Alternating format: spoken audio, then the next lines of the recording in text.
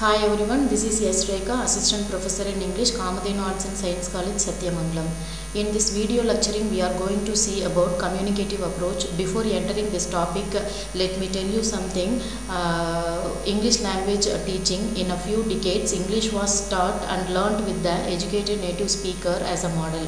The two accepted varieties were British and American English. In English language teaching was an effort directed at reaching as close approximation of native speaker model as possible.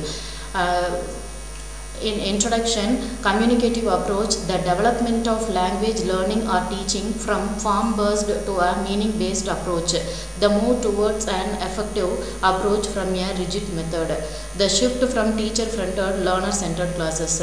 This approach became popular in 1960s.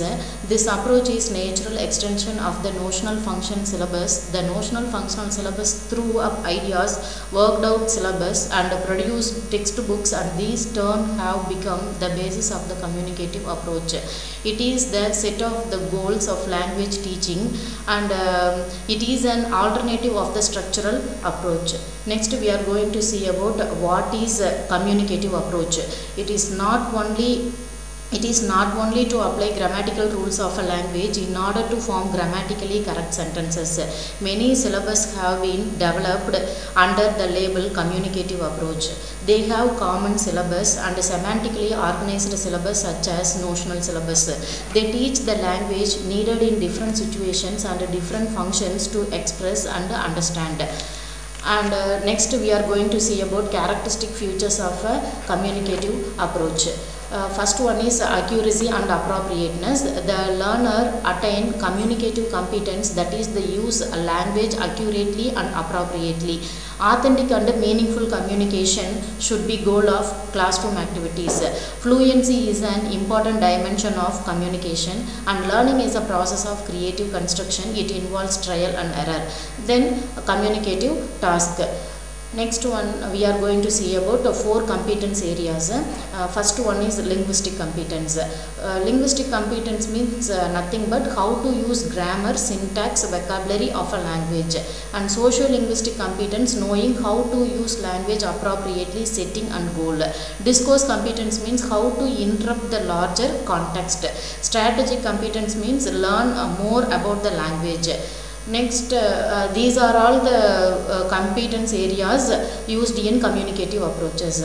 And next we are going to see about techniques used in communicative approach. First one is information gap.